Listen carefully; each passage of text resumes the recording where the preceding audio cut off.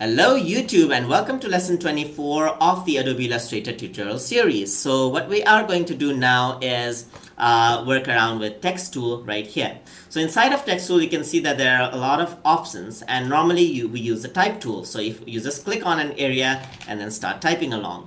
But that is not the most efficient way to design. There's something called an area type text type tool, or let's say which can be used to type in inside of a particular shape. So if I have a shape over here and then I use my area type tool on a non-compound, so I have to actually remove the color over here, and then I can use the tool over here, select this, I can use the type tool over here and then start typing inside the particular shape.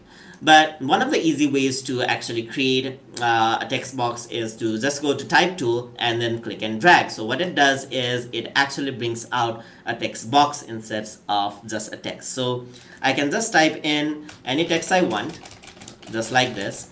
And then what it does is let me copy and paste this to see so that we can experiment on what we can do. So you can see that this actually brings up regular type of a box, text box right there. So what we can do with the text box is we can actually align this. So we can left align this, center align this, or right align this, just like we would in Microsoft Word. We can also make an envelope and create different shapes to it if we want. So we can have different types of envelope to this.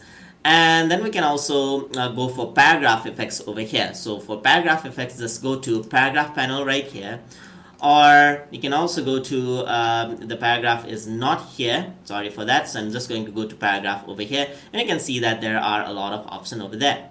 So if you were to use left align, you can see that left align is there, center align is there, there's even left justify, there's center justify, and right justify. So let me just increase the size of the text box over there so you can see the effect over here.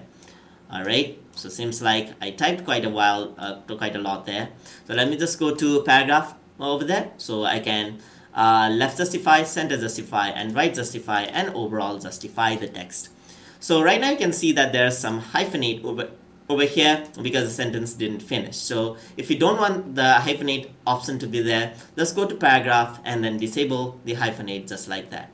I can also add in tab to the left side. I can also add padding just like that to the left side of the shape. I can also padding onto the right side. I can add padding onto the first sentence, which we would see in regular magazines and so forth.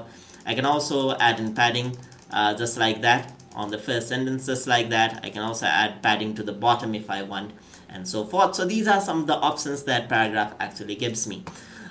Usually when I overtype in a text box, usually when you use the normal type tool, you do not actually see that. But if you overtype, you actually see this reddish like icon right here, plus like icon. So if you were to click on it, then it actually allows me to click on someplace else, and it actually gives me the rest of the text. So I can actually click again and click forth to bring rest of the text. And once I type in, and this is a very interesting, so if I were to go into text tool and type again, then it actually pushes the text onto the next box as it is linked together, you can see. So when the text ends here, it is actually linked onto this text box right here, and then the text start here.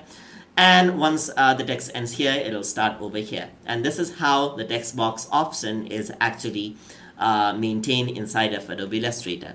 So hope you guys learned something as always. And as always, please like, comment, share, and subscribe.